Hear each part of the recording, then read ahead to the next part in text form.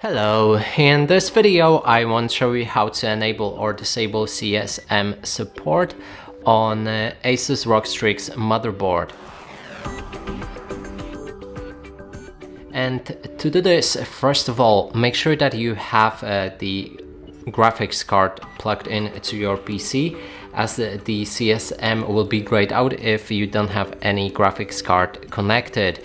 It doesn't work on integrated graphics from your CPU either. Now, when you have that card plugged in, we can navigate to advanced mode in the bottom right corner of the screen. Then in the, again, advanced, find the trusted computing. Make sure that security device support is disabled. You can try to skip those steps. Maybe your CSM will work fine without disabling secure device support.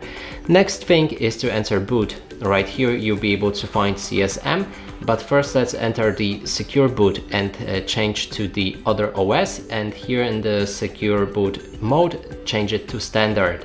Also in the key management, as you can see, it's grayed out. If your key management isn't, then click on the key management and then clear all of the keys. Now we can go back and enter boot configuration. Here's a fast boot, make sure it's disabled. Now we can finally go back to the default boot settings and enter our CSM. Inside you'll be able to enable or disable launch CSM. And that's it for this video. Hope you like it. Please consider subscribing to our channel, leave a like and a comment below.